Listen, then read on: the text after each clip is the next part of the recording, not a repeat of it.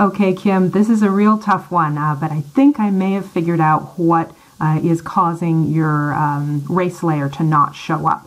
So we can see that the layer is correctly turned on and it is not being covered up by another layer. So the first thing to look at is, of course, to make sure the layer is turned on and the box is checked, so that is not the problem. It is also not being covered up by another layer. So for example, if I were to drag counties 35,000 over it, that would cause a problem, but it's not, because of course the layers are displayed from the bottom up.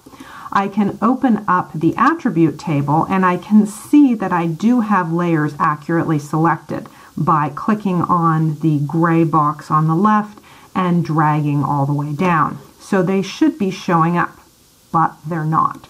So what's going on? One other thing to check is to see if you accidentally set the layer scale visibility. So this is by right-clicking on the layer and going to set layer scale visibility. If this box is checked, that may be the problem. So try unchecking that, saying OK, and there we go. If we zoom in a bit, we can see that in fact the polygons that I selected are highlighted. So I hope that's the problem. Let me know if it's not.